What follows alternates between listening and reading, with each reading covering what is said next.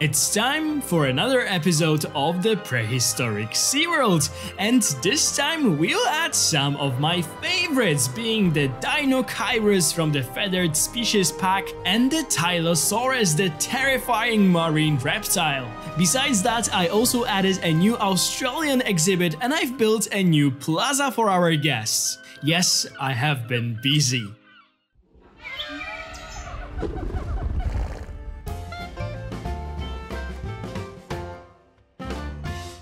Hello guys, this is Caesar Creates, and welcome back to my channel. And welcome back to the Prehistoric Sea World. It is finally time to go back to my favorite park in the Jurassic World Evolution 2 and add some more enclosures and some more dinos. Today we'll make quite a big progress when it comes to building our park. We'll add 5 different species to our park, as well as a small guest section like a small plaza. And by doing all that, we'll actually almost finish like this entire big section of our park, so it is all quite exciting. So at first, maybe let's mention what 5 species are we going to add today. So at first, you guys could see me adding a new lagoon to the park. Last time we didn't add any, so it was time to add a lagoon finally to our Prehistoric Sea World. I think that the park definitely needs more of them, and today we'll be adding one. And in there we'll have the Tylosaurus,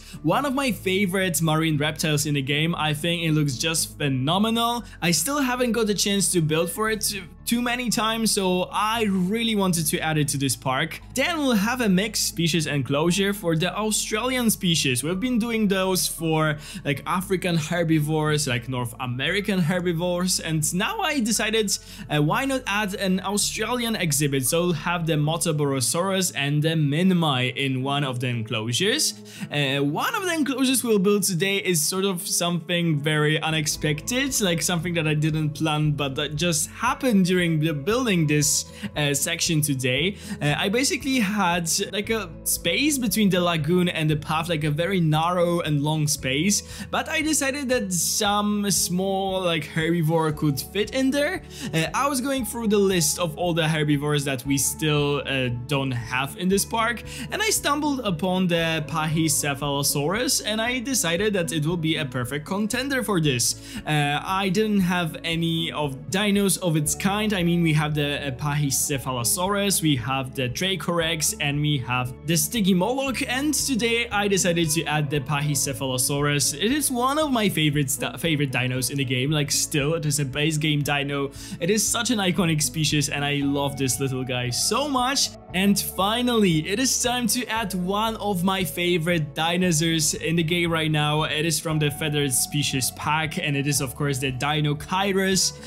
That I think fits like perfectly to this park, and this is the dino that made me decide that I don't want to have only lagoons in this park. I want to have dinos like that as well. The Deinocheirus is associated with water. It is an omnivore that could eat plants but also fish, as it does in the game. So it is so cool to finally have it in here, and the enclosure that we'll build for it will be so beautiful. One of my favorites in this park for sure. And besides that, as I told you, we'll also build a new plaza. So as you guys could see, this was quite a lot of work actually to build for this episode. This video will actually be my last video of 2023. I hope you guys had an amazing Christmas, spent with your families in the amazing atmosphere. Now it is time for the new year, so I hope you'll have a lot of fun. I would love to wish you everything best for the new year. I hope it'll be even better than the one that we are saying goodbye to. And yeah, just have an amazing time during the next year. I would also like to thank you guys because I am finishing this year in such an incredible way, because the channel has just had 26,000 subscribers. So thank you so much for that. Thanks to all the new people who joined recently. This is so incredible because during 2023, during 1 year, I was able to double the number of subscribers on my channel. We started the year with 13,000. Now we have 26. So this is truly like mind-blowing. Thank you guys so much for that. This is definitely the best year of my YouTube career, and if by any chance you are watching this video and you are not yet subscribed, it will make me even more happy if you did that, so please consider doing so. Okay, but enough talking about the things not related to our park. Let's talk about all the things that I've already built on the screen. So as you guys can see, I basically finished the Australian species exhibit for the Motaborosaurus and the Minmi. They have like this river that is continuing through the North American species walkthrough exhibit as well. I added different ground textures and different plants.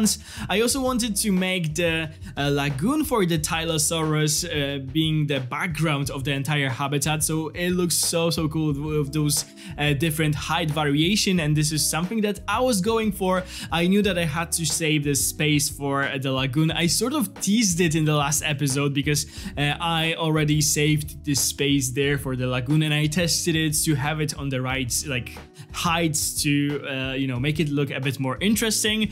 So the lagoon is a background for this exhibit. After being done with it, I did some decorating next to the exhibit. I used our usual decorations as well as the new bins and benches that I must honestly say that I really forget about. Like, I am so used to the decorations that we had in the game, like using them and, you know, creating like different patterns with them and stuff like that, that I am sort of forgetting about those. And this is so weird because I wanted them in the game for such a long time, but I'm so used to the pieces that we had that I am just not thinking about the new pieces. I don't know if it makes any sense, but I sort of like need to remind myself to add those bins and benches, but they really make your park look so much better and so much more alive, like generic and so on. So I think it is really important to actually add them. After being done with that, I started to work on my favorite exhibits from the entire park, I think, the Deinocheirus exhibits. I really wanted to make something like a valley for them with a lot of water, so I used this like natural edge of the map where you had this like elevation on almost all of the sides of the exhibit, and in the front the guests can get this really wonderful view inside of this valley that is filled with water. It is like very lush on the sides, and they still have a lot of space in there. I added the fish feeder in the middle, so they spent a lot of time there, and they look just so amazing. Just wait till I show you this exhibit in the real-time part. By the end of this video, I am sure that you guys will like it, because I think it is something special thanks to this like elevation and the water down there. It looks so incredible. After being done with that, I added the path, and then I decided to squeeze in some unplanned exhibit, as I told you guys before, and add the Pachycephalosaurus in there. It was quite a struggle actually to make it, because I wanted to make it look nice with the background of the lagoon. I didn't want to make the lagoon too visible, so I still wanted to add a lot of plants, a lot of trees to make it look like a bit blend together with the entire exhibit and so on, and in the end I am quite happy with that. And after I will be done with this exhibit, it will be time to decorate the new plaza for our park. I actually skipped adding the paths because adding paths in there was such a pain. I hate adding paths like around the amenities in the game. The game just doesn't allow you to place them too close, and you want to make it all seamless. That's why I am not often adding the amenities like the shops and so on in the middle of the plaza because of the path problems. But this time I really wanted to make something like this. I covered all the things that didn't look good with a lot of decorations. I added some new decorations like a new fountain. I added a lot of fountains in there to make it look suitable and proper for our Prehistoric Sea World. I also added new benches and quite a lot of new decorations in there. I think it looks phenomenal in the end. I really like this little corner corner of our park. And then I focused on creating like this path that will go up to this little hill that we have on this map. And actually we'll focus on this hill in the next episodes. I unfortunately didn't record too much of decorating that and also doing like the viewing galleries for the Tylosaurus Lagoon, so sorry for that, but I will show you all the things in the real-time part of the video so you guys won't miss anything. When it comes to the Tylosaurus that we'll add also in today's episode, I really love the design of this creature. I think it looks just phenomenal. It also has some amazing color variations, so this is also something that I like. And actually in the latest update they also added the social animation finally for the Tylosaurus, because the Tylosaurus and the Mosasaurus were two species that were missing the social animation, and finally it was added and it is quite nice. I really like this little nip that they do on the fin and the other one gets angry. It is such a nice animation.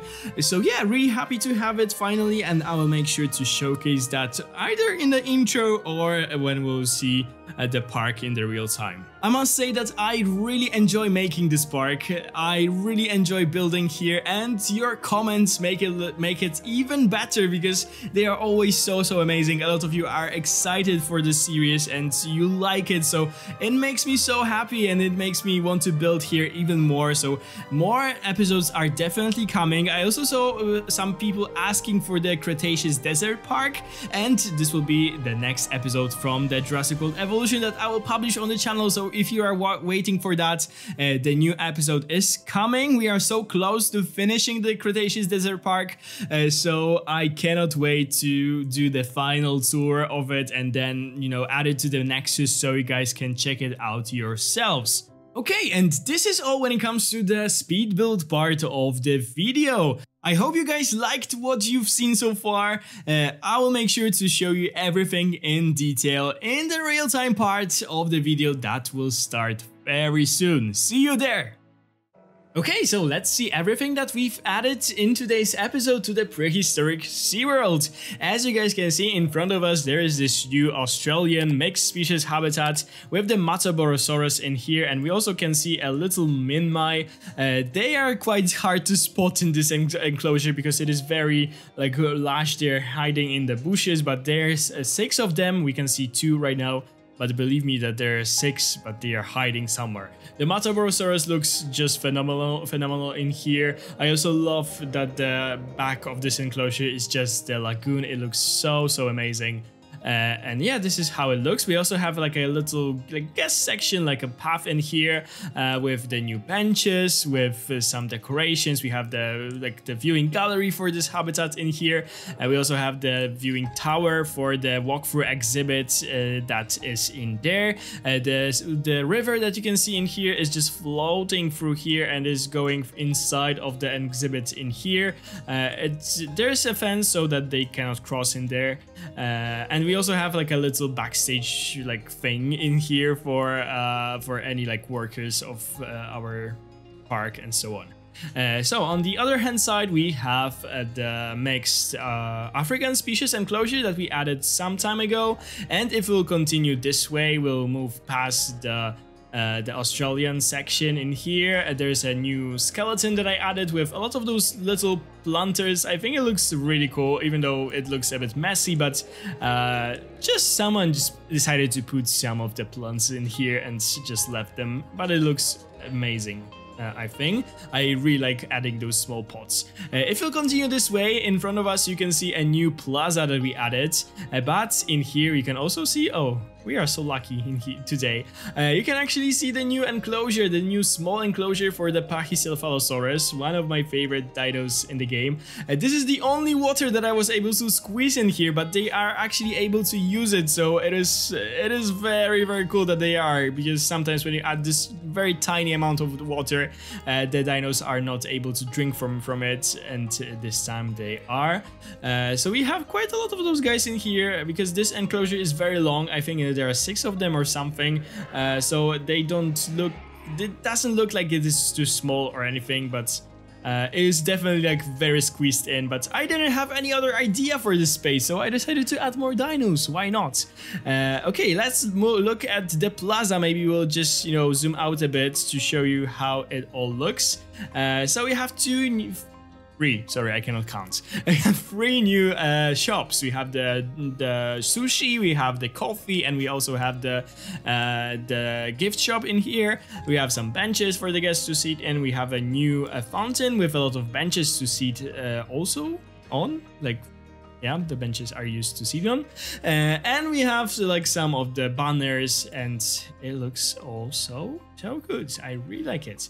I must say, I must do something more interesting in here, because I'm not a big fan of this fountain just being in there, but this is how the new plaza looks, and the new plaza just welcomes you to the new section of our park that is in here. And in here we have one of my favorite dinos. I think it is like top 3 or anything, for the Deinocheirus. There's a lot of water in this exhibit, and this is definitely something that I wanted to give them. We have a lot of those logs to make it look a bit more like, oh, there's this social animation that I love. I think, no, they are not doing this, but this was very similar. This is just sleeping. But I really wanted to use those logs to make it look more like a swamp. Unfortunately, you cannot place those logs into the water, but it will look so good if you could. But yeah, this is how the enclosure looks, with this huge water valley for them. There's a lot of different trees, they can go in there and hide. But yeah, this looks like this, and I really love it. Maybe we'll be lucky enough to see them feed from the fish feeder, but oh my god, one of my favorite enclosures in this park for sure, and one of my favorite dinos in the game. So I am so happy that it turned out this way. But okay, we won't be waiting for anything like too interesting to happen in here. Maybe they are doing their really cool social animation or not. Let's see in here. Let's see. Yes, it is happening. I just love this animation, so we need to see that. Yeah, it just covered its head with the tail. Oh my god, this is so, like, this is so amazing. Those little things is something that I love so much about this game. Like, incredible. But yeah, let's go. Oh, this is also super nice. I love the way they drink or eat, or like just how they move. It is so amazing. If we'll continue this way, there is this like new path that is going up there. There are the viewing galleries for the Deinocheirus, but if we'll continue this way, the left-hand side of the path is not finished at all, because this was something that we'll do in the next episode. I like decorated this side of the path with different decorations. I always need to have some decorations like on the parameters of the path, because otherwise I just feel like the path is just not complete or something. So I'm so used to doing stuff like this that I just need to add some decorations. And in here we have this like tiny little plaza that leads you to the 2 like viewing galleries for the Tylosaurus. So they can get quite a nice view for the zip lines in the back, but also for sure for our Tylosaurus that is just in here. If you go inside of the water, you can see this beautiful, majestic guy. I just love them so much. They look so like dangerous and so like aggressive, and I just love it about them. So yeah, let's zoom out to show you everything that we've built today. I hope it's not too not too dizzy for you guys, but yeah, here is the new enclosure for the Australian species. Here's the Pachycephalosaurus enclosure that goes all this way in here. We have the Deinocheirus like valley, and we also have the new Tylosaurus Lagoon. If you go out from the capture mode and show you the entire park, you can see that this whole big like chunk of the terrain, like this whole section, is almost finished, because we also have this part that needs to be like completed, but we'll do it in the future. In the next episode, I think that we'll focus on this path, on this part. I also want to build like a little backstage area to have the hatchery and the capture team and anything like everything in there. But yeah, if we go to the map to show you how our park looks right now, it looks like this. It is quite big, and yeah, we were able to add this big section in today's episode, and I just love it.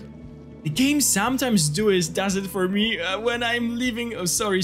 Oh my god, this is a mess. When I just want to leave the map, it just... Oh, okay, we are able to fix that. But it just, you know, freaks out and I cannot do anything, so sorry for that. What I also wanted to mention is that it's already a 6th episode of the series, so it's just progressing quite fast for my abilities, I must say. And the other thing that I wanted to say is that it is such a pity that the Tylosaurus cannot use the shark feeder. I don't know why, but I feel like this marine reptile would be just perfect for the shark feeder. It just looks like it would be capable of jumping out and, you know, eating the shark. So yeah, I will leave you while watching this beautiful creature. So thank you guys so much for watching this video. I hope you enjoyed it. If you did, please consider to subscribe to my channel if you haven't already. Ring the bell if you want to be notified every time I upload a new video like this. Give this video a big thumbs up if you enjoyed it. Also leave me a nice comment if you liked today's video, and if you liked how the park is growing, how it is progressing. Maybe you have some suggestions on the dinos that we should still add to the park. If you like to support the channel a little bit extra, you can do it with the join button down below. Thank you guys so much for watching. Have a wonderful day, and I'll see you in the next one. Bye guys!